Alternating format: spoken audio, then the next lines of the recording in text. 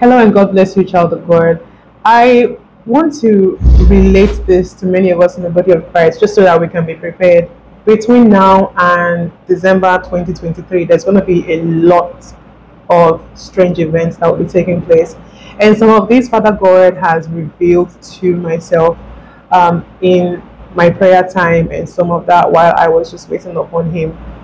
And I'm just going to be talking about that very briefly, while I also read from the book of Matthew 24, verse 6 to 14. But let's pray before we get started, because I want the Holy Spirit to lead instead of myself just going on rambling.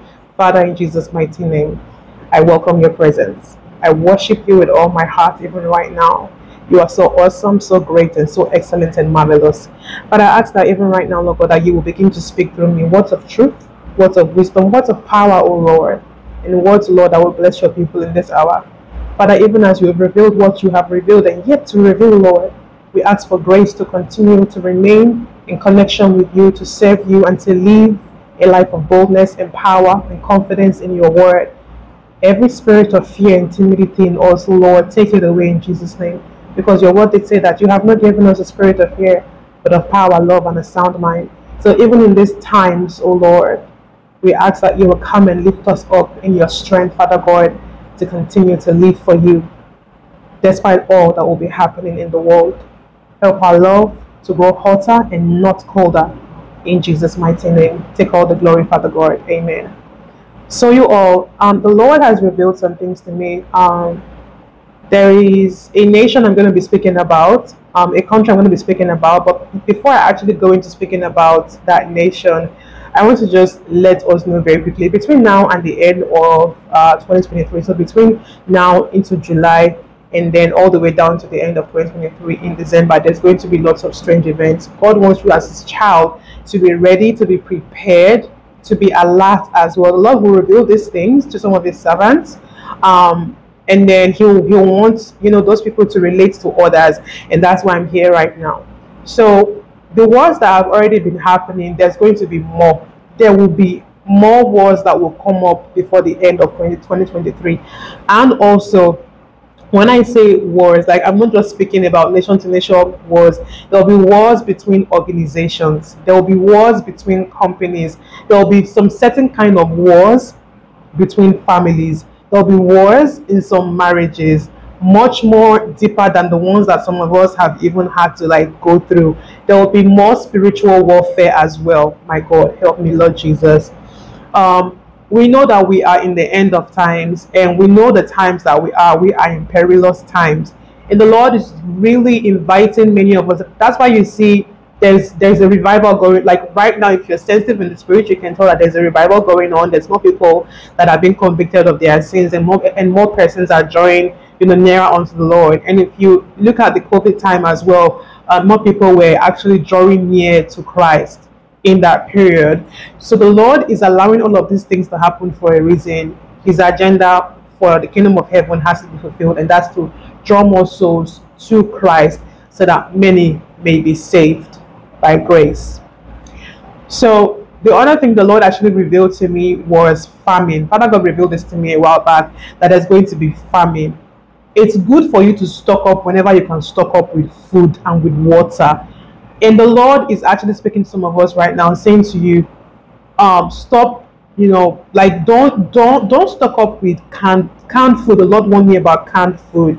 They're going to be poisoning more food as well. My God, they're going to I have to just pray the Holy Ghost for a second. Like, the Lord loves us as His children so much that He doesn't want us to just be ignorant and become victims, right? The Lord wants us to have this understanding and be wise as well. So just obey what the Lord is saying. Like, just there will come a time that you can't go out and you have to stay indoors. So be ready for that time as well. That's what I received in my spirit. There will come a time when you can't really move freely to do what you want to do. You have to stay indoors. You have to be indoors. Stay inside and just do what you need to do from the comfort of your home. That thing that happened, like a few years ago, I don't like mentioning the name because I don't want YouTube issue. that prevented people from going now, there's going to be a worse kind coming again, and the Lord wants us to be prepared for all of that, and He will use that also as a way to separate many from persons that they shouldn't be with, just so that they can draw near to Him. Amen. So when I was speaking about famine, the Lord revealed that to me, that there's going to be famine, and Father God will even give you a clue or a sense of it when it's beginning to come up, so that you can stock up on food, stock up on water. Don't get canned food. They're going to be poisoning more foods and just putting all sorts of things that your body don't need, things that will be harmful to your body. They're going to be putting it in food. So stock up on healthy food, like buy lots of vegetables. If you have a deep freezer in your home, good. If you don't have one, try to get one. If you can afford one, stock up with fresh vegetables and freeze them if you can. And then dry food as well, packet food as well will be good. Cereal, and then all of that. Healthy options will be awesome. Speaking of healthy, if you're not a part of Holy Healthy Life Guide, definitely go and subscribe. Holy Healthy Life Guide, and I give divine inspiration for healthy lifestyles. So yeah, so that's the other thing. So famines are going to be coming up more. And then what else? Yes, there's going to be just strange kinds of wickedness just taking place. Like people that you once knew are going to just all of a sudden just change their attitude towards you, and you're going to be wondering why. Like this is going to be happening more to the chosen ones as well. There will be high amounts of persecution.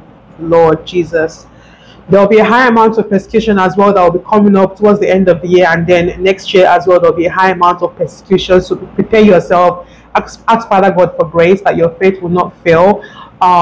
And the Lord will allow these things, obviously, in your life, just because He wants it to serve as a test, and He will grant you the grace to pass that test also, in Jesus' mighty name. Let me just read about what is going to be happening that I read of in Matthew 24, 6-14, and it just speaks about the end times. Right, so Jesus speaking here, He says, you will hear of wars and rumors of war, but see to it that you are not alarmed, that you are not afraid, right? So such things must happen, but the end is still not come. And then He says, nation will rise against nation and kingdom against kingdom. And like I said, not just nations rising against nation, like there will be kingdom against kingdom, people against people, family against family. Like it is going to come up, right? Then it says there will be famines. Are you seeing this? There will be famines. And then it says earthquakes in various places. And I feel like there has been earthquake in like lots of places as well, like recently, and then in times past as well there has been, but you're going to see more of the earthquakes and those kind of tsunamis as well that we heard of. They're going to be taking place more as well. And then it says all these are the beginning of what? Birth pains. Then it says then you will be handed over to be persecuted and put to death, and you will be hated by all nations because of me. Are you seeing this? I haven't even read Matthew 24 in maybe a year. Like, let me be honest, like in a year. And I'm just so thankful that I'm receiving this confirmation myself. So listen carefully and also take the word to go back and ask the Lord if this is true. If you're not believing me and you don't believe that I'm reading from Matthew, the Lord will help you in Jesus' name. Help us all, Father God. Amen. Okay, so it says, so verse 10 then says, at that time, many will turn away from the faith. That's why I said, pray that your faith will not fail in this season, in this end time. Pray that your faith will be rock solid, that Jesus will just help you. Just say, Father God, baptize me with a fresh fire to serve you. Like, just help my faith to be stronger in you, right? Praise the Lord. So it says, Holy Spirit, help my tongue in Jesus' mighty name. So it says, at that time, many will turn away from the faith and will betray and hate each other. And then 11 says, and many false prophets will appear and deceive many people. And this is already happening.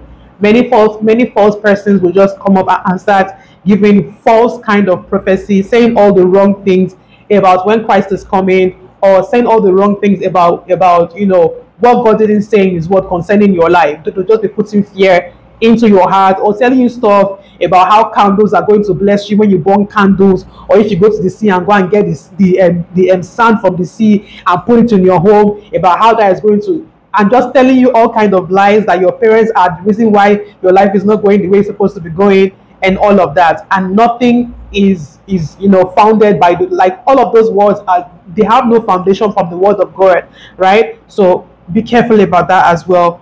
And then 12 says, because of the increase of wickedness, I told you, I said wickedness is going to increase. I mentioned that wickedness is going to increase in this end time. Get ready for it.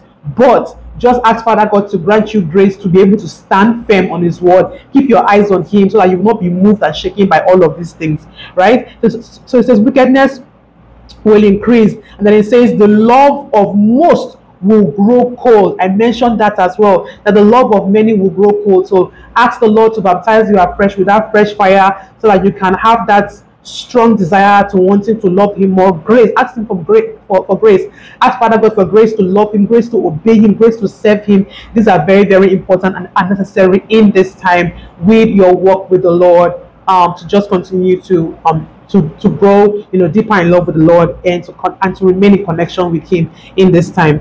But 13 now says, it says, but the one who stands firm to the end will be saved. Hallelujah. Praise the Lord. Then 14, the last verse says, and this gospel of the kingdom will be preached in the whole world as a testimony to all nations, and then the end will come. So the Lord is going to be allowing all of these instances, all of this situation, all of these things that are going to be taking place to just create that pathway for the Lord to come through. So the messages of Christ will be able to go forth the way it should go forth. So persons that are going through the famine, going through the wickedness, going through the wars that they are going through in any place, in any organization, like Father God is going to be strategically placing saviors in different places, in different scenarios. So we just pray in this hour that Father God will grant us grace to be able to go through all of these times, these perilous times, these evil days that we are in.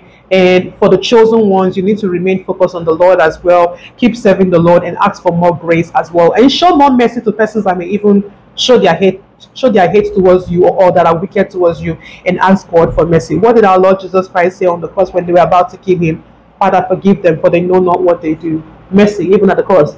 Even in his pain, in everything that they were doing to him, he still said, Lord, just forgive them, right? And the Lord wants you to have that kind of attitude as well. So may Father God grant us all grace in this hour to remain standing firm on his word, standing firm with him, obeying him, living for him, serving him. And also, please, just let the Holy Spirit help you as well. If you're going through addictions and challenges, right, in your life, let the Holy Spirit help you so that you can overcome, and so that those sins and struggles that you are facing, they will not be a blocker of the blessings that Father God wants to bring upon you as his child in this season. So even though there's all of these things going on, Father God wants to release blessings too onto the body of Christ. The persons that have been waiting for so long for a promise, believing, trusting God, having faith, the Lord has rewards for you as well. So that's what I wanted to relate to you all. I pray that Father God will have mercy upon us and even help us even more in this hour. He's our ever-present help.